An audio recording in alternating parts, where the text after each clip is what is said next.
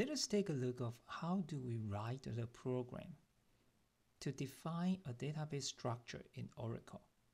So this lecture is serving as an overview for a data definition language. We will have more detailed data definition language programming classes to discuss how do we really write a program. But for this lecture, I want you guys to see what is a DDL looks like when you write a program in Oracle. Remember this picture? This picture saying that if you're going to create a database, you need to start with a mini world application, try to understand it. And then based on the mini world requirements, like our company database, we need to go into the data requirements as well as functional requirements. You did practice this part in your project number 1. And then based on the data requirements, you look into the conceptual design, which you try to define your ER diagram or EER diagram. So that is actually the part that we have discussed. Then we will move on. Once we have designed our ER diagram, we will move on into how do we map that ER diagram into the relational schema diagram, which is the topic we just finished. And finally, we will move into the coding part of the Oracle DDL definition to create the structure, which is really performing the relational schema diagram you design. And then we learn how to load the data into the database and make the queries out of it. And based on the data that you have created the storage to store those, you also need to implement the functional requirements on the other side to form the query functions in your database. That is the whole structure of the database design. Of course, we are at the level of be able to convert that design into the relational schema diagram, and based on the relational schema diagram, we learn how to write Oracle DDL code to really implement your design. And you can see one more detail is that on the design phase, it is not DBMS related. It is DBMS database management system independent. But after that stage, when we start writing the code, it will relate it on what software or DBMS you use to write a program. And let us take a look of what it looks like to create a table in Oracle. So in this lecture, you will have an overview about a DDL statement, and based on that concepts, you will see more detailed information, detailed lectures regarding to the real implementations, including how to create like the primary key, foreign key, etc., to add the constraints into the database you create. So let's take a look of an example directly. To create a table in Oracle, you need to start with the reserved word called create table. Oracle is not case sensitive. In the programs that I provide to you guys or in my lectures, I like to uppercase all the reserved words so that you can see what are the reserved words that you use and what are the variable names or the table names or attribute names that we can freely create. So you can see that if we start with create table with all uppercase, that means it is again a reserved word. Even if you put all of those things in lowercase, the Oracle will still be able to read it. Now create table student, that means I want to create a student table. After that, we will need to define what the table looks like. So you need to start with a parenthesis indicating the following codes are the codes that I want to do. And then end with the parenthesis and add a semicolon. And yes, your semicolon nightmare is here. In Oracle, semicolon means that you want to execute the code. And that means like this is the end of one big instruction. So you will need a semicolon. And we will use semicolon into the queries as well. Like I said, it is indicating that I want the DBMS or the Oracle to execute whatever I provide of the instruction.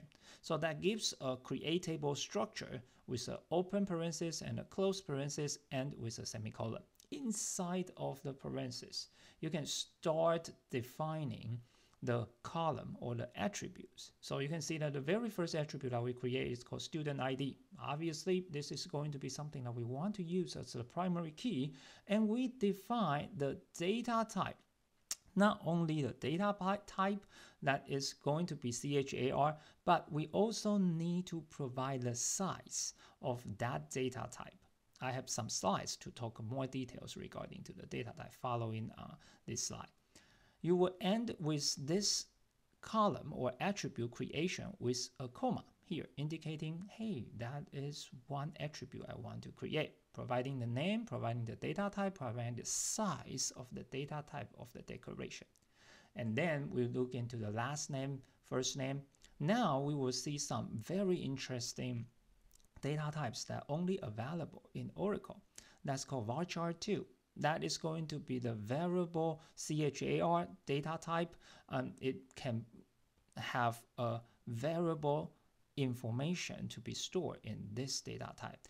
The 15 indicating that we can create as large as 15 spaces, and then whatever user input, like my last name is CHEN, it takes only 4 space, and then it will save all other spaces. In database design, the space is actually very crucial in terms of the storage space, and that's why we need to be as precise as possible. You can see that after the name of the column, the data type, the size of the attribute has been defined, we add something called constraints over here, and then give a constraint name and then specify what kind of constraints I want to put over here. These are the constraint definitions of the attributes that we try to create in this table. And again, we will have some more slides to talk about the constraints. That's saying that we are able to add the constraints to the attributes that we are creating. Those constraints including primary key, foreign key, non-null, check, etc. So you can see that we will have all of these things that can be added over there. After the last name and first name attributes are created, you can see that we try to create the address information. Starting with street, city, both of them are varchar because there can be any size of the words that can be input over there. State, we have some abbreviations over there. We can also set up as default for New Jersey. And then zip code. The zip code is actually a very good example of using CHAR because that it's going to be 5 numbers that you want to put in over there. And those numbers are not really numbers because we cannot do any calculations on the zip code. We can do some calculations on the zip code, but it won't make any sense out of it. And therefore, after that has been defined, we'll be able to define some other things, start term, birth date. You can see the birth date is using a date data type here to indicating the type of the date. And because date is pretty common, so that you don't need to specify anything else, the Oracle will take care of that for you, and some other informations that we can add. So you can see that at this stage, we are able to create all the attributes that we want to develop for the student table. And while we are doing those attributes definitions, we call this part of the code as the column level definition. So in this case, we would be able to add constraints, almost all constraints at the column level. And on top of that, after we define all of the attributes, we will enter into what we call the table level part of the code. So you can see that once we define all the attributes, it is the place that we are not going to define any more attributes, and we will enter into a zone called table level. So we can also add the constraints at the table level. Obviously, by looking into this case, you will understand that we add a constraint, give us constraint name, indicating I want to set up the primary key for the student ID as our primary key. So you can see this is a primary key constraint. We can totally add this constraint when we are defining the student ID as well. So we will discuss more about the constraints that we want to develop for the table creation. So this is, I give you an overview of what it looks like to create one table. Obviously, in your database, you have more tables need to be created, and they would connect with each other through the foreign keys. And we will discuss everything in the DDL topic of the Oracle implementation.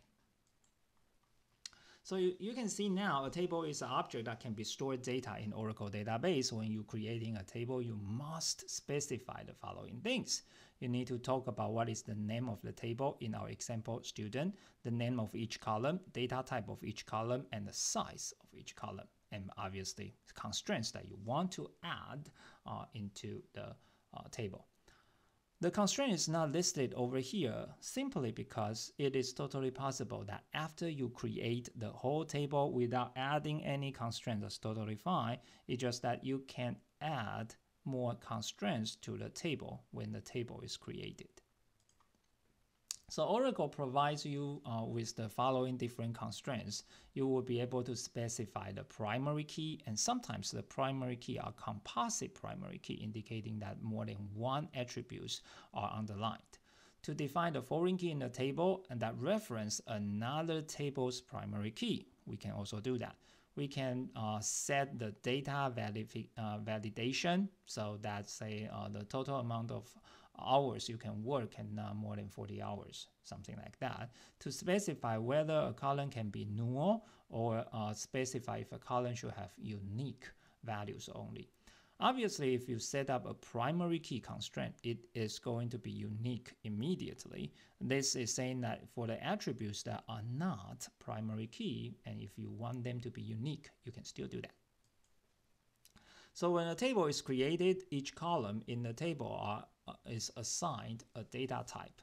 And some important data types that I want to talk about are the following three data types: varchar2, CHAR, and number. And you should have a very good understanding of those things already.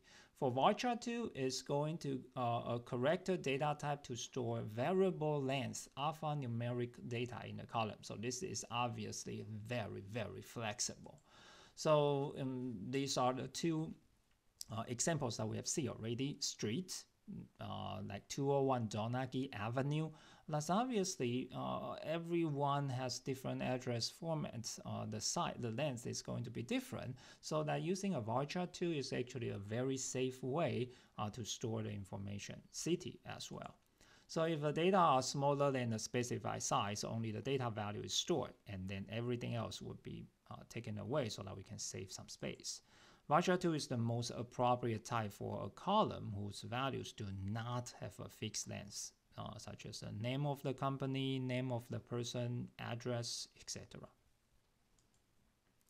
For CHAR, it's going to give you a fixed length alphanumeric data in a column. So it's very similar to varchar2, it's just that it has a fixed length. Obviously, this is going to give you a more efficient no matter it's in the storage space as well as the execution speed.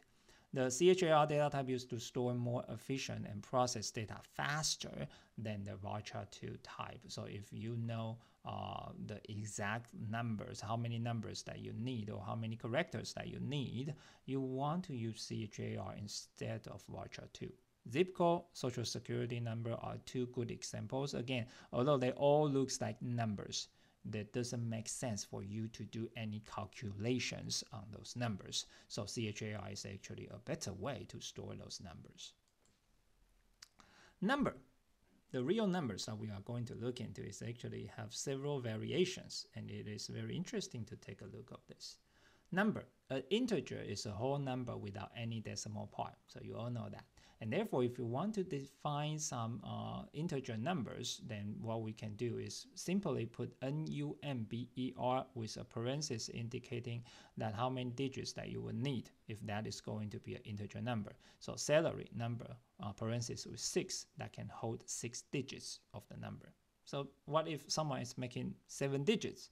If you define 6 digits, then it cannot hold 7 digits because the domain of this attribute is going to be 9999999, and if you have someone making 7 digits is outside of the domain, obviously the database will reject if you're going to input someone's salary that's outside of the domain. So you can either go back here, change this value, or you cannot including that person into the database.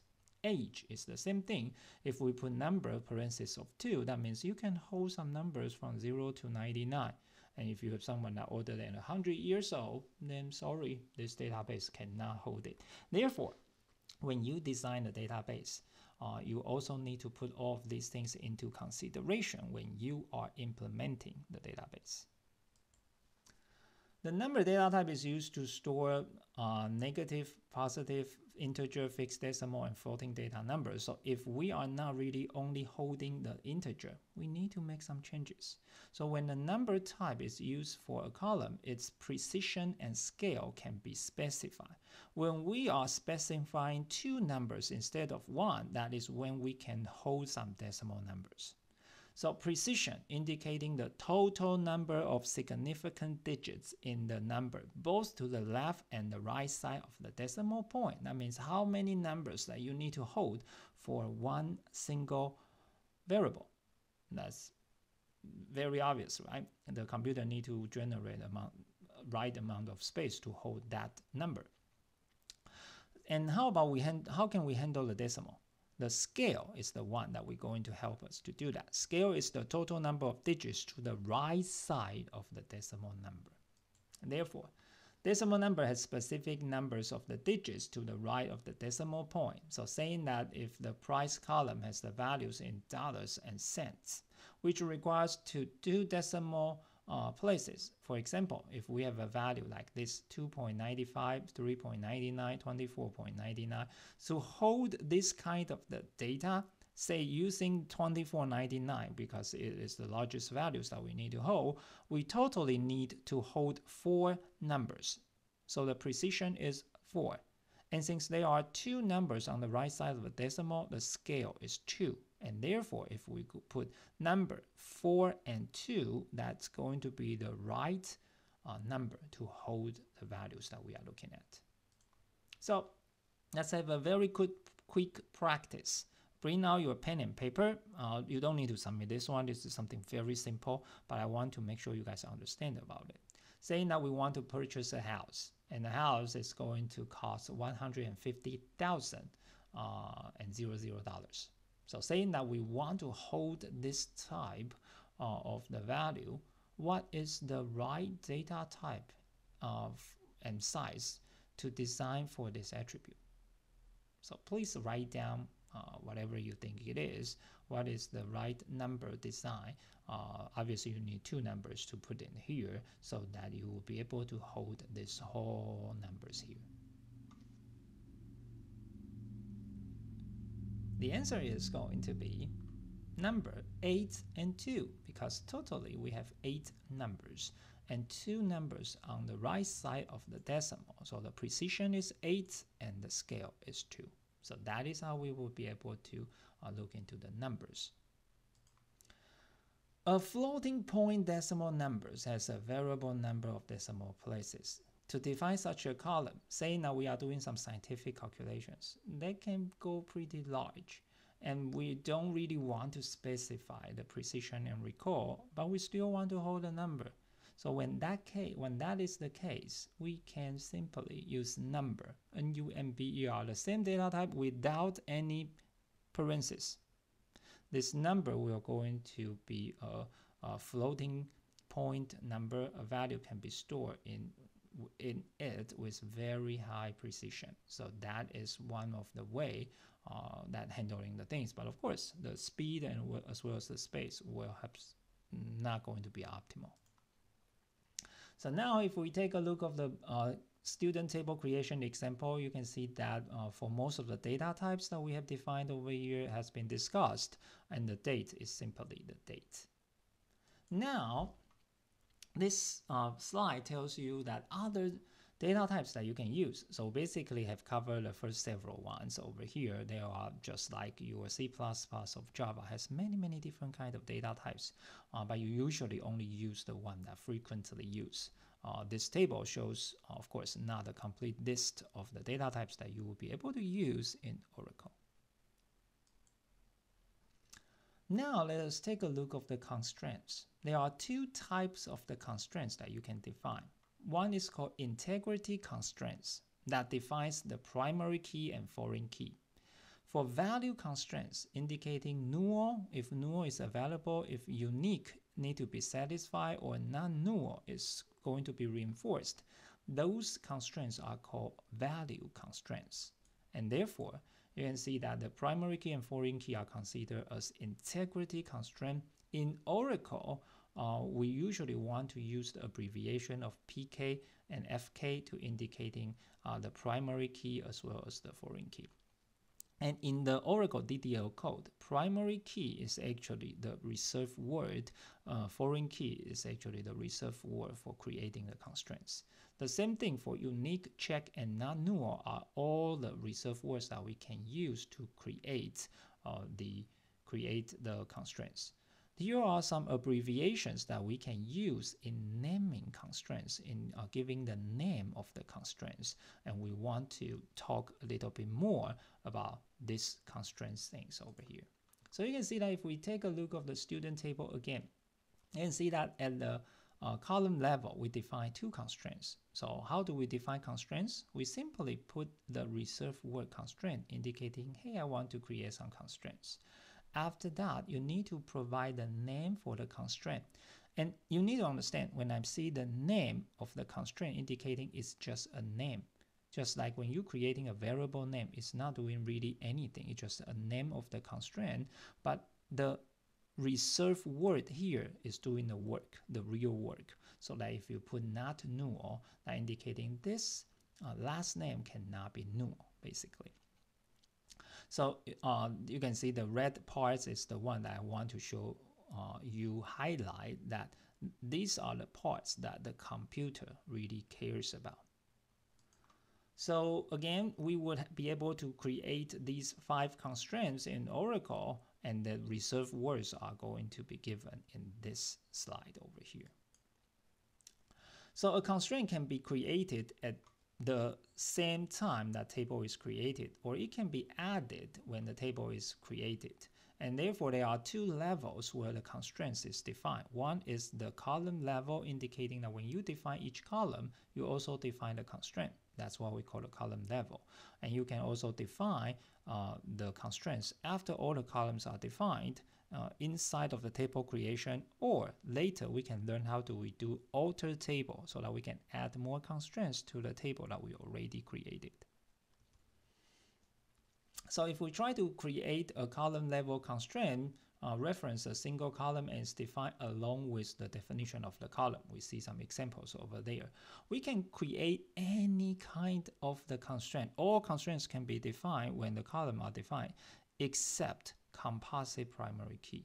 Because composite primary key will take 2 attributes or more to be specified as the primary key. So if you do 1, saying that this is going to be the primary key, and when you try to define the next one at the column level, you are kind of conflicting with each other. So you are saying this one is going to be the primary key, and how about the next one?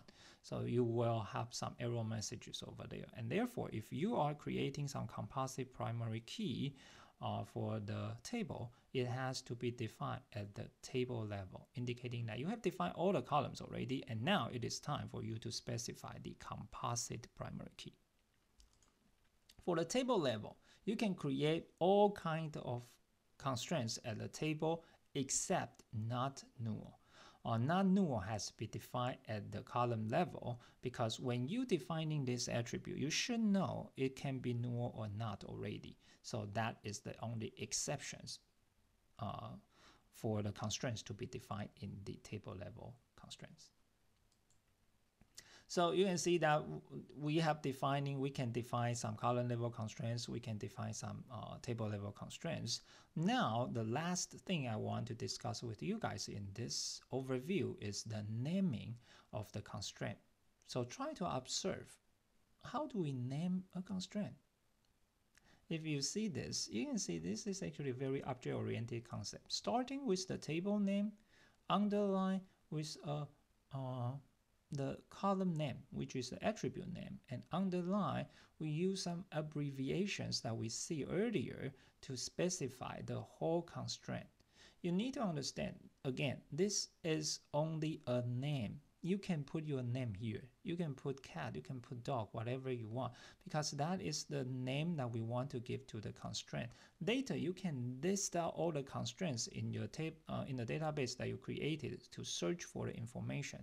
But understand this: if we use a systematic way to give the name, not only you will not have duplications of the constraint name, but also you can understand what is this constraint trying to do by only looking into the constraint. So look into this one. This is saying that for the student table, for the last attribute or the last name column, it cannot be null. We can easily understand that, so that we can provide a systematic way to the name of the constraint we created. It's the same thing. We use in the student table, we use student ID to serve as the primary key. So it is actually very useful, and it basically focuses on the readability of the code. And therefore, if you try to create the constraint name, you want to use the table name, underline, column name, underline, and with constraint type with the abbreviations over here, so that we can easily understand the name of the constraints.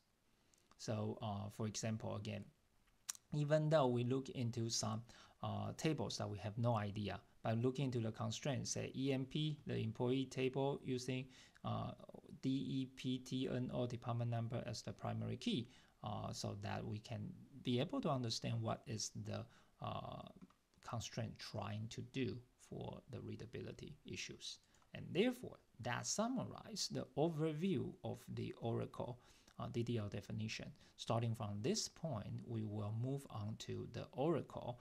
In the next class, we will learn how to install the Oracle, and then we will be able to start writing all the codes, all the things in Oracle environment.